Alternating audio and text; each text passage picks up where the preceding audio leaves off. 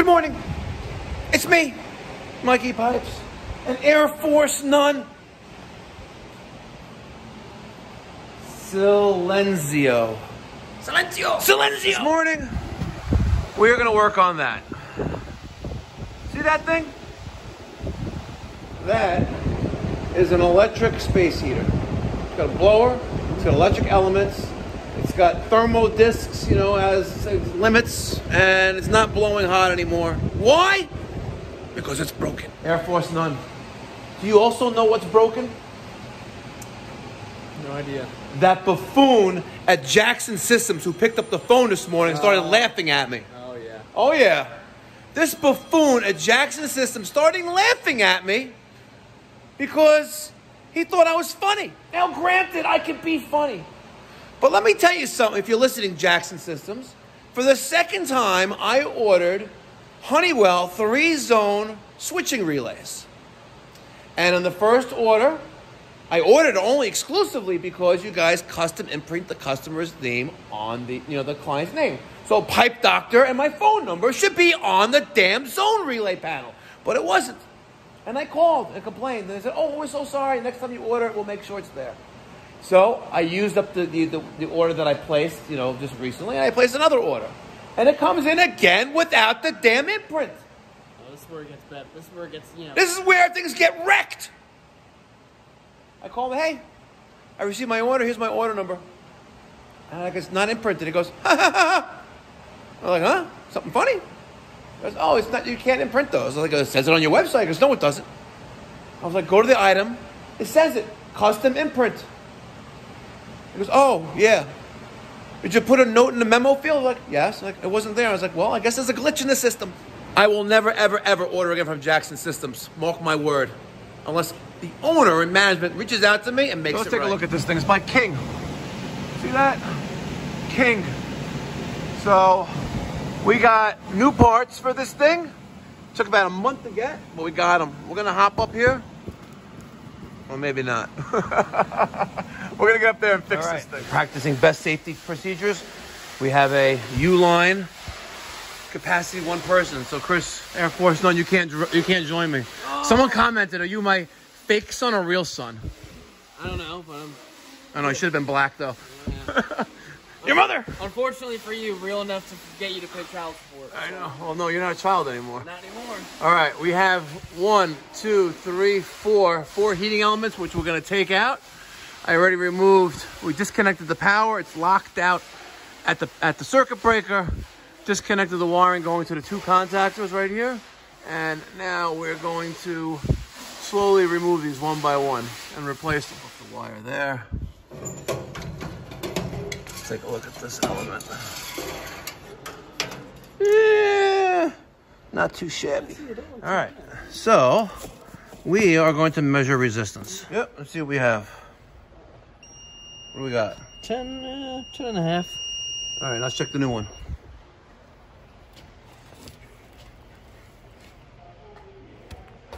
The manufacturer, King, is saying that. Wow. Oh, wait, no. 10 and a half. Wow. Oh, interesting. But they're saying that the elements are bad. But there's a little bit of background on this, and allow me to explain. January 20th, 9:20 in the morning.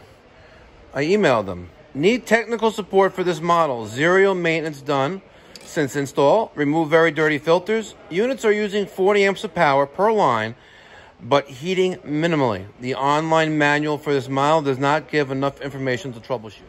And that was after being on hold for 45 minutes with King Manufacturing I think they're in Seattle, Washington, right? Yeah, that makes sense. So I get an email back from Randall, right? And it goes something like this. Okay, this needs maintenance. If it is not, then dirt will slow motor and prevent airflow if filters are dirty, so you will need to have it inspected to see if anything was damaged as a result of improper maintenance. So you will need to reach out to an HVAC technician. That's me. And have them service your unit for inspection. We do not have techs or service. We will send parts that have been affected under warranty. So you will have my email after electrician has looked at your heater. Have then email me with what parts need replacing. And if you're within 5-year warranty period, so I will ship them. Ship the parts needed to you and for the electrician to install. Just confirm your shipping address for me to have your parts. So in reading this email, right? It basically sounds like I'm talking to a call center in India. Oh, you 100%. Right? 100%, right? And it gets better. No. So I email him back, right? And this is now we're at 10:19 in the morning. So not even an hour later, right? And I go, I am the HVAC technician. Can you send me the service manual or any available tech documents, right? Nope. And he goes, here you go. But they did. And so I get this. And the email I sent him again is, I already have this. Do you have a troubleshooting chart? My legs of power are pulling 40 amps each. I'm basically telling him, listen, it's drawing 40 amps of power each line. So where's the power going, right? But it's not heating like it used to. And I go, the air is warmish, not hot like it used to be, right? So then he goes, no, this is standard for all HVAC techs to troubleshoot like you would for any other furnace, looking at limit switches, relays, contactors, transformer, load thermostat intake. Again, I'm just getting like horrible. You know what it sounds like to me? It's like they've got like this printed up script that they have to pull up. Yeah. And if it's anywhere close to what you're asking for, they'll just... I know, but it gets a little bit more. Because now he goes, clients wouldn't normally know. Electrician would have to check to see if anything was damaged because the annual maintenance wasn't performed per install sheet. This could have caused damage, blah, blah, blah, blah, blah, blah. And I'm like, what the hell? It's like this guy, and now I'm just basically just frustrated. Frustrated because we're taking these things out, right? But there's nothing wrong with them. Right? There's really nothing wrong with them. But now I'm frustrated with this guy, Randall, and I'm going to give him a piece of my mind. Now, look, it's 11:40 in the morning, right? Randall, no disrespect intended, but I'm the owner and I'm licensed master plumber and here in New York. One on site, I'm on 45 minutes, mutual and then look, I keep going on and on and on. And I was like, why is it so difficult to obtain technical support from your company? I need assistance to get this client systems running like they used to. It would be great to get their systems running. I video documented and posted all on my YouTube channel with a fairly large following. If you read the email chain, you are going back and forth between calling an HVAC company, now calling an electrician, awaiting your reply, right? So now Randall's like probably got his panties in a bunch, right? And he goes, I'm calling after this last caller. It's winter here. It's winter where doing our best considering. Like where? W-H-E-R-E. This is who you got as your face of your tech support king. No bueno. And look, we have good elements. All right. 1, 2, 3, 4 elements replaced with 4 high plenum limits also replaced. The wire's back. This goes to this transformer. These two go to the contactors. And the breakers are back on. Let's turn power on and see what happens. Nothing? How about now? Man.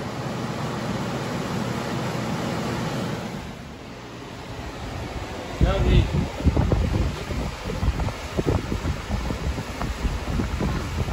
Interesting. It's warm. They're not getting red. No, they lit up. Because airflow. Because you had airflow. You didn't have no airflow before. Do you? Yep, top right. Oh, yeah. First element. All right. Let's use the HIK Vision B20. And look at that. Oh, wow. Pretty cool, huh? Special shout out to HIK. I say HIK Vision. HIK Micro, a sponsor of the channel. Thank you so much for sending us the B20 for product review. Look at that. It looks nicey nice. It looks nicey nice. Very nice. Right? And what's really nice about the HIK Micro, not only was it free, right? But it conveniently fits in my Veto TP XXL tool bag. And I put it in right here. Right? Check that out, Wayne. Wayne from Connecticut. It fits right in there. See? Beautiful. Veto. TPXXL. Well, sure enough, Randall was right. You needed new elements. No idea why. The resistance across the coils are the same. Exactly the same. Exactly the same. It's drawing the same amount of amperage. I don't know. So I defer to you guys, the community, with these electric, whoever has experience working with these things. The manufacturer told me that I needed to replace the elements and the high temperature limit plenum sensors. And sure enough, it worked. But I don't know why. Let me get your thoughts and feedback down in the comment section down below. Tell me why, guys. Tell me why it works now. Tell me why. Tell me, sweet little why. Tell me why. Tell me why. Are you still thirsty? I'm very parched. Go grab your drink. Okay.